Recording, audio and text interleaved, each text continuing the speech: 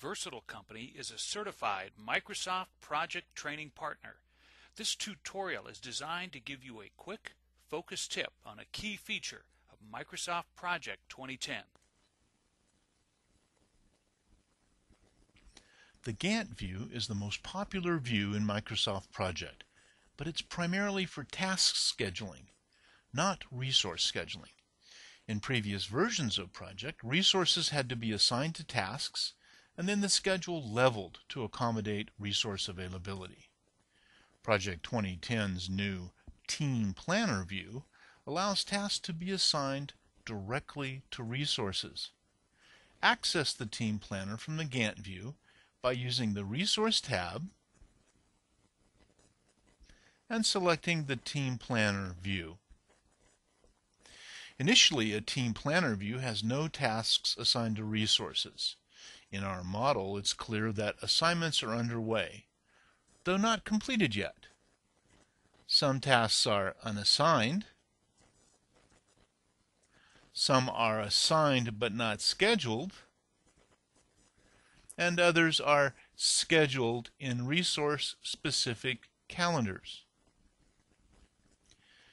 To assign or schedule tasks to a resource, drag the taskbar from the unassigned task portion of the view to a resource's unscheduled tasks field, as we have here, or drag the task into the resources portion of the calendar to assign and schedule the task.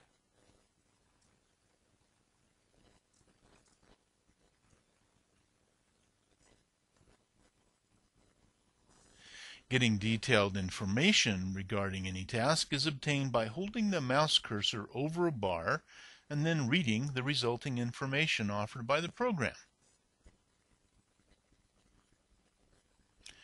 Double-clicking on a task will bring up Task Information dialog. This is a tabbed dialog displaying task details.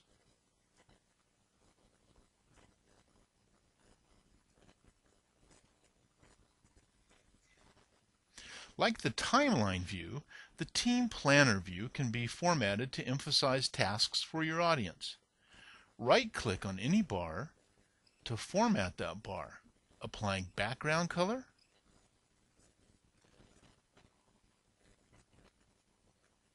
or for text formatting.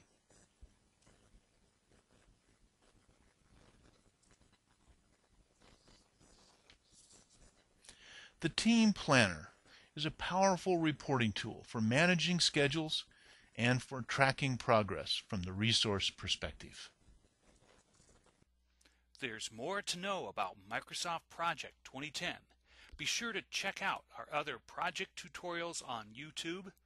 For great training in project or project management, contact us at www.versatilecompany.com.